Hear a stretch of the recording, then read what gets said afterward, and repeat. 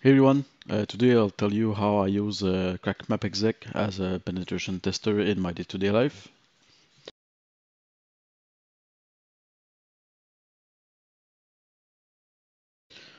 It's mostly used to attack Windows and Active Directory networks.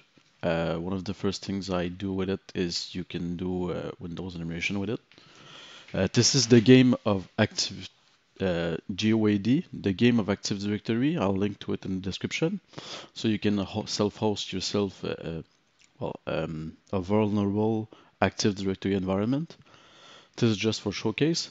But CrackMapExec give us a list of like the IP, the domain, the name of the machine, which is even if there's a SMB signing. This is mostly true if it's a domain controller, but it's not exclusive. But if it's a domain controller, you can verify with checking if the port 88 is open. This is Kerberos.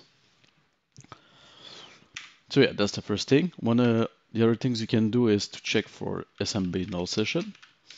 You can do so by just getting it empty. So in this laboratory, you can see that there's three.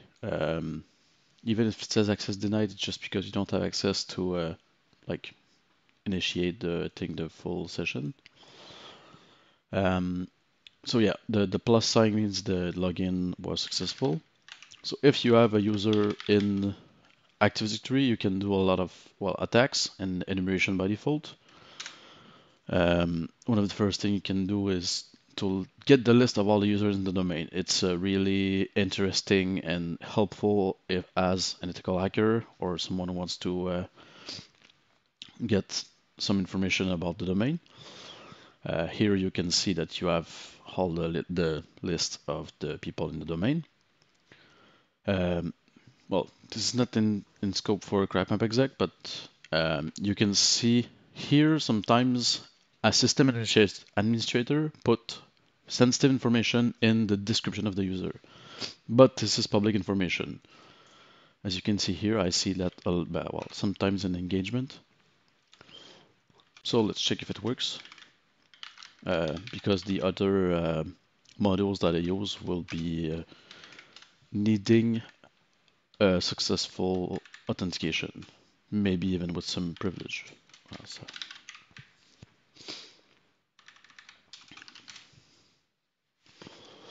So you can see the account, the account works. We would be able to still enumerate the user because it's a valid account. Another quick tip that I use when I use CrackMapExec, let's say you do a full reconnaissance in a /24, you'll just have a couple of IPs, so you don't need to scan the whole network uh, again and again. You can just make a list of the IP in a file, and you can just point CrackMapExec to that file.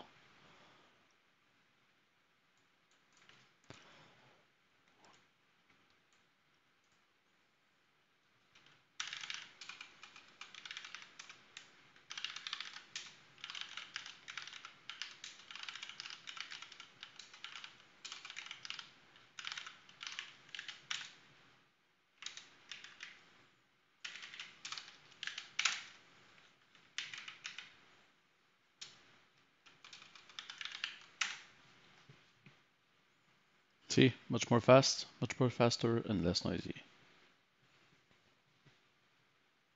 A lot more fast and less noisy. Also, when you have your first account compromised, usually it's the other way around. You do you brute force first and like do password spraying to get an idea of the password policy. But once you get an access, any access would work. There's a lot of things in the Active Directory that a single user, a domain user with no privileges can do. One of these examples is to get the password policy.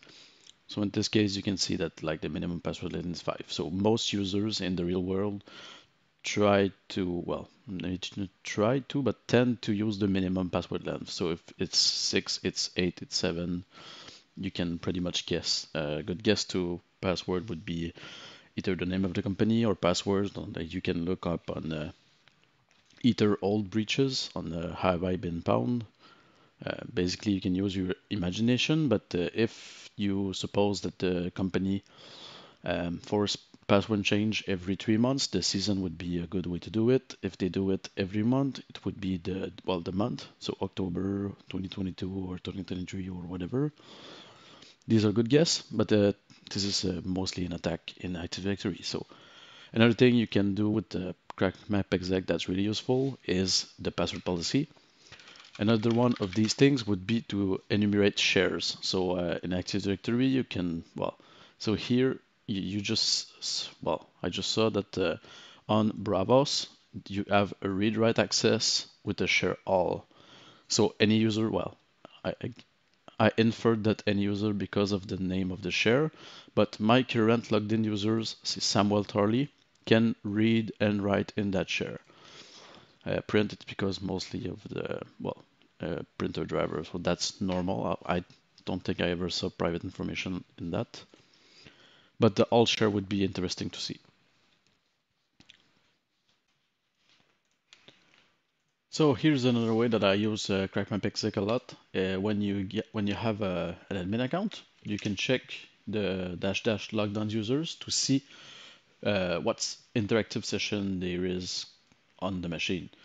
The reason this is interesting is I'll do another video on this, but you can steal the credentials of the people inside the machine with Mimikatz or other hacking methods. Another way that really helped me a lot to gather credentials when you have admin, let's say you have your workstation admin and you want to try to gather more credentials because you only have access to the workstations, you can do dash dash LSA. LSA stands for Local Security Authority, and um, it is used to store maybe for a scheduled task and stuff like that, but you can retrieve some of the time the password in clear text. Furthermore, what's interesting is the way CrackMapExec does it is it uses the remote registry. So this is a read in the registry keys. So let's say the target machine has an EDR, an antivirus, or something like that. It's rare that they check for read in registry keys because just of the sheer volume of logs. So sometimes this will pass under the radar, and this can give you some credentials. So it's really interesting. Uh, Another way that I use it is to get the SAM. So here we just got the local hash of well, in the SAM of the administrator account. I want to show you a technique known as pass the hash. Well, dash U for the user, dash H capital H for the hash, the NTLM hash. That's why you get the right side of the complete hash. The left side is the LM. And we need to specify a domain. Dash D dot means local. So in this case, we'll be able to see that we are successfully authenticated as administrator and we have a pound. So once you have the security account manager hashes, you can do a technique known as pass the hash. Uh, that's really interesting because you don't need to know the clear text of the password to be able to use it. In this example, it's local admin. It's administrator. What's really interesting about this is, well, it works on the 1.4, 104, but let's say the sysadmin has, well, yeah, they have the same password on two different boxes. This is a really interesting technique to perform lateral movement because if the company doesn't have labs, local admin password solution from Microsoft, most of the time they have the same password. So even if it's a really, really strong password, I really don't need to know the plain text of the NTLM. I can just use it and to get access. Also, the reason this works, there's two ways to try and prevent this, but you can prevent the logon from the network because if it's a server, I really doubt that you need to have a sysadmin to log in locally on the machine via the network because it's going to be bound to the Active Directory and you will rarely lose access to the server. But also, this is because the reason it works is because of the remote user access control tries to prevent it. But the reason you have a pound in CrackMapExec is because you have a high integrity token, meaning you can do remotively admin task.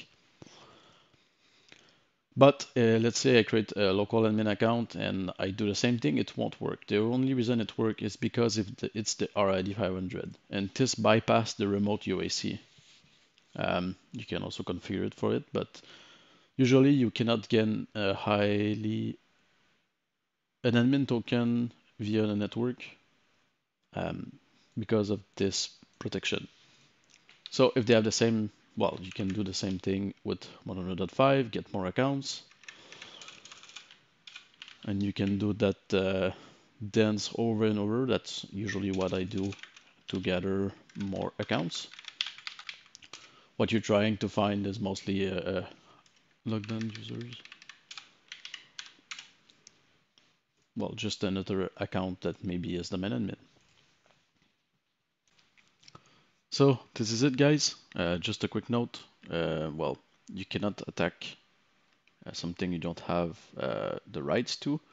I mean, this video is meant to be for educational purpose only. That's why I use GeoAD, which is a self-hosted home lab that is vulnerable, so you can, well, learn on your own pace as well with my guiding. Uh, but if you're interested into the cybersecurity field or something like that, there's an ethical hacking path. You can also check about bug bounties. That's companies that allow you to try to hack them and report the vulnerabilities, and you can get money for doing so. But honestly, don't do something stupid. I mean, attack somebody or someone or a company without their permission.